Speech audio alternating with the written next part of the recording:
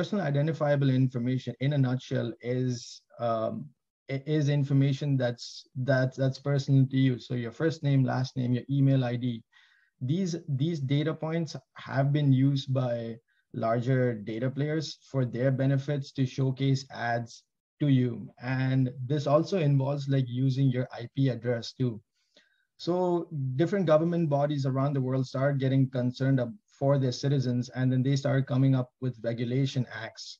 And hence, at this point in time, we start seeing a sea of change.